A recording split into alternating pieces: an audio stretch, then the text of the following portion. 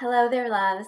So I caught a bit of a cold this week, and I realized that we so often use this phrase when we get sick or catch a cold that I'm fighting off a cold. And this phrase was coming into my mental dialogue quite a bit this week, just a conditioned response, a conditioned phrase that shows up. And you may be thinking, what's the big deal? It's so common to use that phrase when we have a cold, that I'm fighting off a cold or I'm fighting off this illness.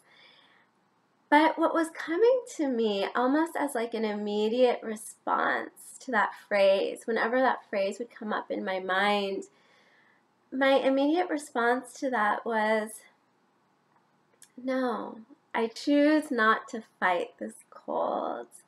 I choose to honor my body this week.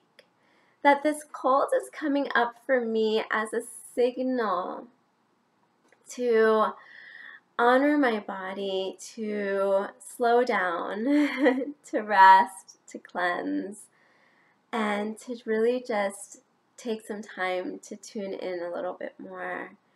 And so often when things come up in our life, whether it's a cold or any other sort of what may seem as a challenge or obstacle, we have two ways to look at it. We can look at it as a fight.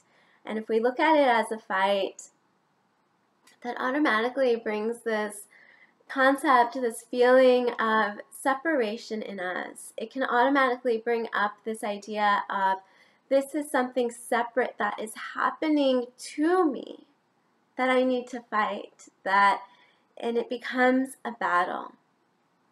As opposed to looking at it as this is something happening for me, and what can I learn from it? What is this experience trying to show me? What is this experience trying to lead me towards? Is it greater awareness, greater self-care? Is it teaching me to tune into my body even more in this moment? And when we do that simple shift in perspective, which starts with awareness, and then the next step is that it starts with shifting the words that we use. There's this really famous quote that watch your thoughts become your words, watch your words become actions, watch your actions become habits, watch your habits become character. So it starts with our thoughts and the language that we use in our thoughts. So this week, among other practices that I've been engaging in to nourish my body and allow my body to heal, I have been working with this phrase and the language that I've been using in my own mental dialogue.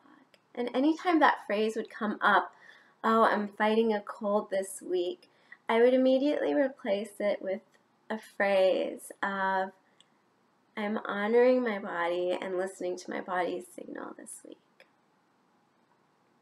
So I'm going to get back to sipping on some warm tea and allowing my body to heal. But I just wanted to send you this brief message in this week's blog. And as always, I'm sending you so much love today and always.